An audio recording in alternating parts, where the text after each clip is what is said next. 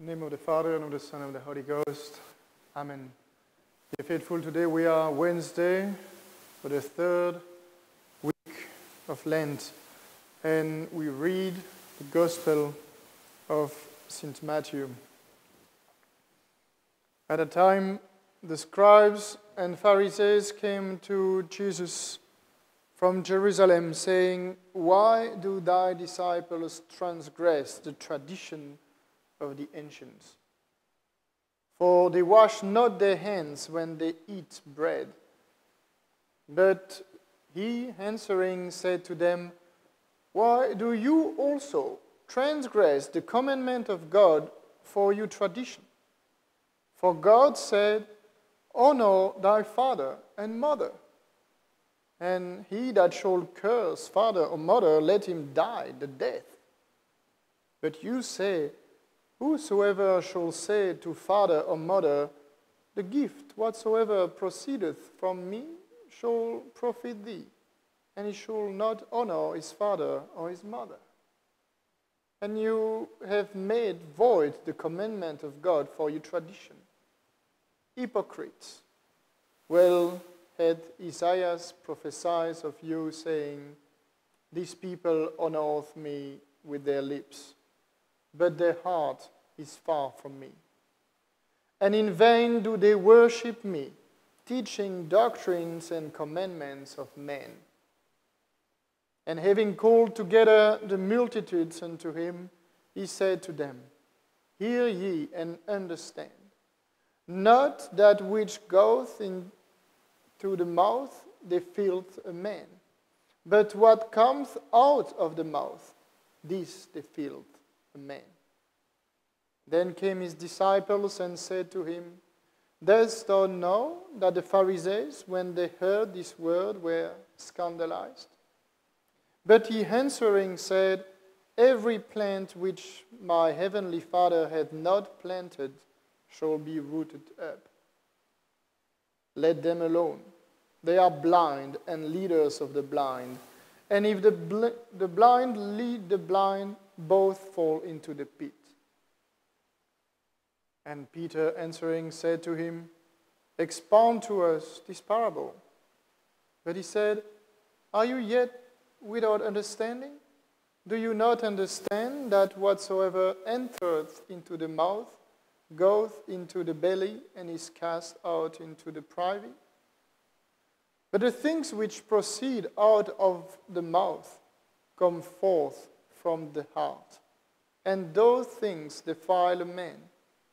For from the heart come forth evil thoughts, murders, adulteries, fornications, thefts, false testimonies, blasphemies. These are the things that defile a man. But to eat with unwashed hands doth not defile a man."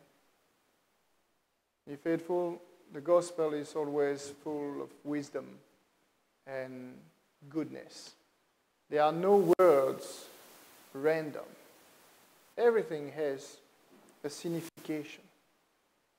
And today we see the Pharisees come and attack our Lord Jesus Christ through his disciples, and they ask, "Why do your disciples eat without washing their hands? It is against the tradition of the ancients." But what are these traditions?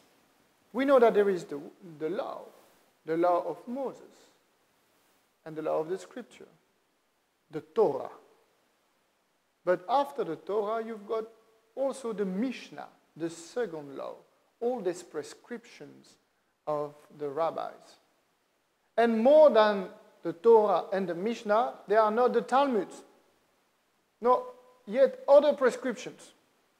And in the time of our Lord Jesus Christ, it's a little bit difficult for us to understand and to realize the importance of these traditions, but these traditions were considered even greater than the law of God.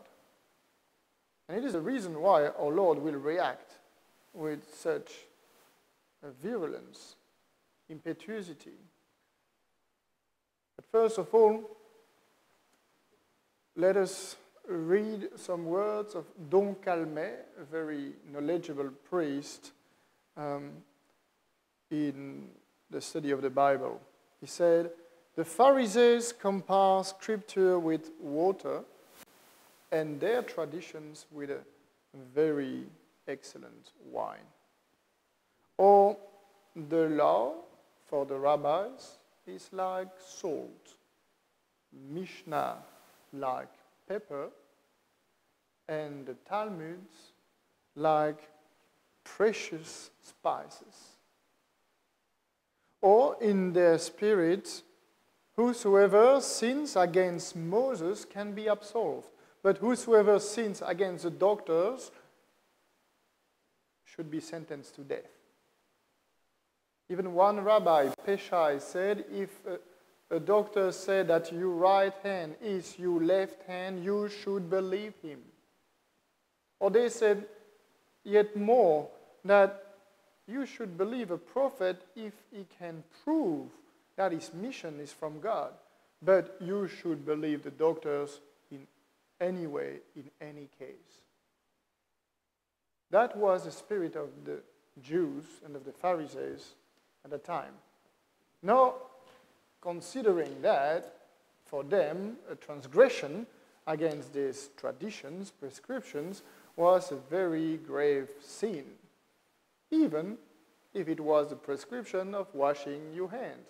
Now, I did a little research today with some very well-known commentators of the Bible, Pirot and Clamer, who explain what was for the Jews that rite of washing their hands. And it's very, very precise. Said the rite consists of two separate ablutions, first water and second water. Any vessel can be used to pour the water, but the palm of the hand is prohibited. It was essential that water be poured on both hands at once, or it could happen that it is on one hand and then on the other hand. But then be careful that the first hand, which is now purified, touch the other hand, which is not yet purified, and then both hands are yet impure. The water that was poured must be pure and not have been used for any other purposes.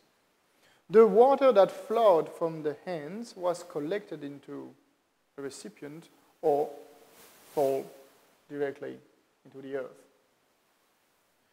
In order for the ablution to produce its purity effect, care had to be taken to wet the hands to the wrist joint, and they insisted a lot. That must be to the wrist, or there is no purification. But be careful that the water does not come on your arm, because after it could come back to your hand and then it's impure again. Well, it seems a bit crazy, isn't it? A tyranny, such a law. And when did they need to wash their hands? Before the meal, after the meal, but between the dishes also. That was unbearable. And they give more credit to these traditions and prescriptions than to the commandments. And our Lord is scandalized. He said, is it possible? You don't follow the commandments of God. Take the fourth commandment, honor thy father and thy mother. No, you found a way, a trick, so that the money that you have and which you could use to help your mother and your father, if you give it as an offer to the temple, a sacred offer, then it is sacred and you cannot use it for your parents anymore. But it was a trick, because it's like, I offer but I can still use it, but then I cannot use it for you. And then you let your mother or your father aside because of these prescriptions. That is against God. What is the most important? It is not what goes inside the mouth, but what goes outside, but because it shows what is the state of your heart. What are your intentions? It is from our heart that are coming murders, adulteries, impurities, thefts, false testimonies, blasphemies.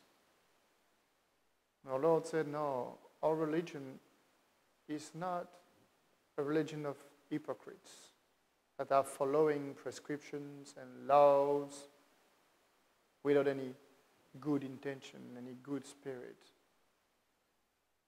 It is not a way to love God as a father, to just follow prescriptions. Those who are doing so are blind, leading blind people. And what happens to them? They fall down. Yes, there are commandments in our religion. There are prescriptions in the Catholic Church, but these are not tyranny. It is not tyranny. It is to help us, like the rules on the road, to avoid any accident, to stay on the road, to help us to be better, to be holier, to be close to God, to love Him and our neighbor. That is the rule of the prescriptions, of the commandments, and not to follow the commandments like they were God.